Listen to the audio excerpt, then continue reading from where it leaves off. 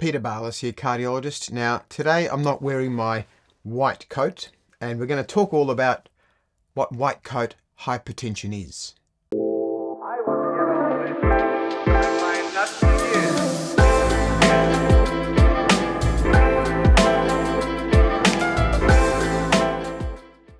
Now, when you visit any healthcare professional and they're checking your blood pressure, often in the setting of being a bit anxious, stressed, worked up, when you go and visit the health professional, blood pressure may be raised. When we see this consistently, as distinct to when your blood pressure is lower normally at home, that is termed white coat hypertension. Now, I have a quick tip that I use in my patients when they're coming in to see me in my rooms, and it goes along the line of this. Now, when we're traditionally taught how to examine a cardiovascular system on patients, the textbooks all say that we start from the hand, we feel the pulse, we check the blood pressure, and then we move to looking at the heart and listening to heart sounds and also listening to the lungs. Well, what I do is firstly start by listening to the heart and the lungs. And in doing that, the patient takes a few deep breaths in and out, and also holds their breath so I can listen to the heart for any possible murmurs or any problems there. And after a bit of time of doing that with a few deep breaths in and out, then I check the blood pressure. And you're surprised to find how stable and how lower the blood pressure reading is compared to the patient coming in and popping the cuff on and checking the blood pressure. Now, when we do see these high readings in the office, we don't immediately jump to provide treatment and put you on medication.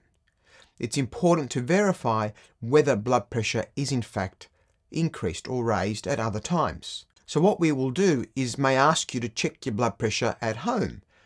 Rent, buy a blood pressure machine. They're pretty inexpensive these days. Most of them can link with your phone with certain apps. And that's a great way to get a few readings during the course of the day. 1 or 2 readings, one in the morning, one in the evening. And then over the course of a few weeks, getting a record of what these readings are doing.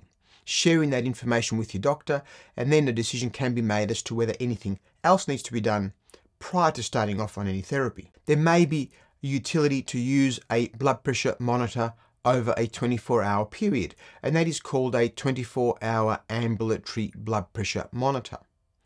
You pop the monitor over the arm, and that usually every hour, day and night, will measure the blood pressure.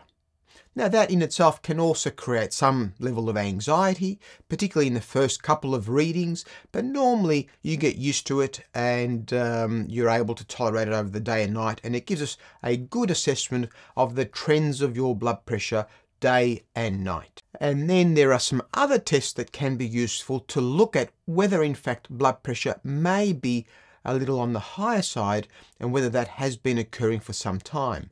And in particular, we look at a couple of simple tests. One is a cardiogram, electrocardiogram, and that can provide some crude assessment of the heart and the size of the heart. But also we look at an ultrasound or an echocardiogram of the heart, and that gives us very precise information about the size of the thickness and the walls, and in particular the septum, and that's the middle part of the heart muscle that lies between the left and the right ventricles.